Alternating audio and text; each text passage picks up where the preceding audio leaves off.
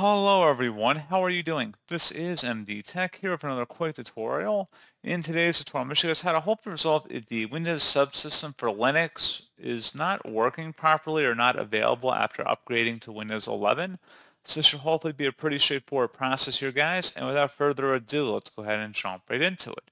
So all you have to do is open up the search menu and type in Windows Features. Best match, should come back with Turn Windows Features on or off. Go ahead and open that up. And now you want to locate the Windows Subsystem for Linux server in here. And go ahead and check mark next to that box. And then once you've done that, you also want to locate the virtual machine platform service. Check mark that option as well. And go ahead and select OK. And allow Windows Update to go ahead and search for and download the files. And then once that's done, you're going to go ahead and select Restart Now.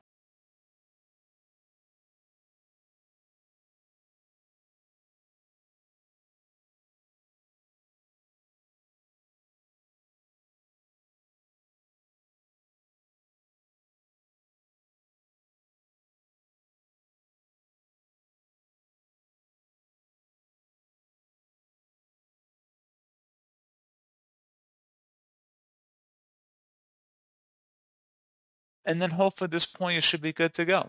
So as always, thank you guys for watching this brief tutorial. Do hope I was able to help you out, and I do look forward to catching you all in the next tutorial. Goodbye.